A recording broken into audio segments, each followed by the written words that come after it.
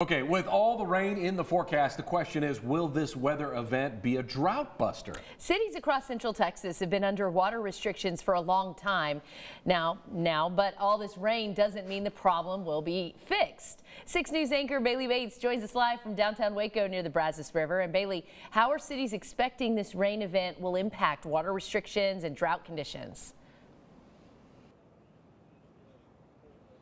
Well, Lindsay and Chris, at this point, any rain is good. If you come here to the Brazos River, it might look a little higher, but the thing is, all of this is going to keep flowing downstream, so it's not necessarily going to benefit our drought conditions here. What we really need is more rain in the northern part of our watershed, which is more than 90 miles away, and that's what city officials are really hoping for. They say local rain benefits vegetation and makes everything more green, of course. It also makes less residents outdoor watering, protecting the low water source we have. But Lake Waco, the primary water source for the city of Waco, is 10 feet below what it needs to be. That's what is driving water restrictions here in Waco.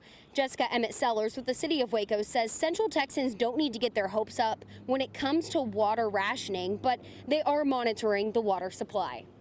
There's no magic number to say, like, oh, if we get all the way to this level, we're done and we don't have to worry about it anymore. We kind of always have to worry about it. And so, so at this point, I would not anticipate that we would lessen water restrictions.